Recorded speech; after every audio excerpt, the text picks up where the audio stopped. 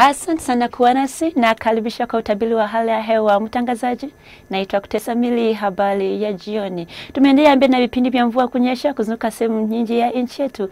Na leo asubuhi kwa muda saa 3 tunaona kwamba mvua imekuwa imefikisa 8.8, sauti imekuwa imefikisa 6 na mijini ya nchi yetu imekuwa imefikisa 1.5. Na imetokea kwa ajili ya mkanda mvua tunaona kwamba imejaa katikati ya nchi yetu. Nimeleta vipindi vya mvua vyenye tunaangalia siku zenye zinafuatayo.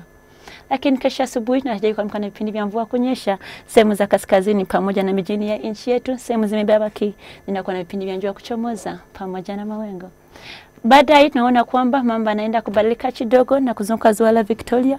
Huenda kuna vipindi vya mvua kunyesha pamoja na lua na masindi, lakini zenye zimebaki huenda kuna vipindi vya jua kuchomoza pamoja na mawingu. Joto la juu anatarajiwa kufika 28 sehemu za mashariki. Kaskazini wanakuwa na 27, mijini ya nchi yetu inatarajiwa kufika 26.